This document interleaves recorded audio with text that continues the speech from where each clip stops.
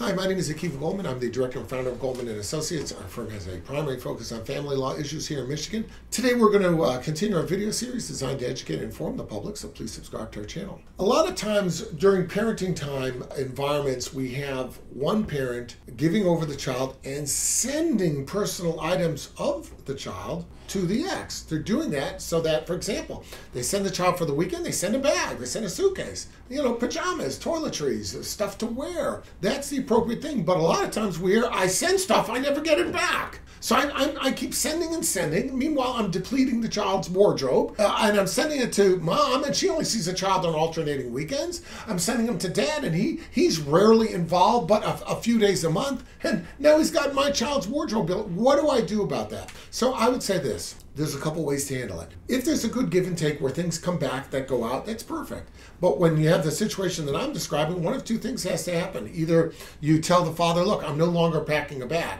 You've got ample stuff. When the child grows out of it, I'll send more stuff, but at that point in time, you're going to use the stuff that you have. There's no point in doing that. Or the father or the visitation parent may say, you know what? You don't have to send stuff. I'm buying a wardrobe for the child. When the child is with me, he or she's going to wear this. And you know what? That may actually be a good thing. It may be a bonding situation where you can go with the child, have the child pick out what they like, and then keep it by you. And maybe that's a great way to do it. Sometimes finances don't permit the parties to have multiple wardrobes for the same child, so therefore there has to be more of give and take. I would say this, if you're sending your child for parenting time and not getting stuff back, you need to video inventory everything, and it's not that hard. Take a video, take a screenshot of the outfits they're being put in and saying, here's an inventory, here's the outfit, here's a list, mom, of what I've sent. Make sure that these 8 things come back. If you have repeated violations and it's not, tell your lawyer and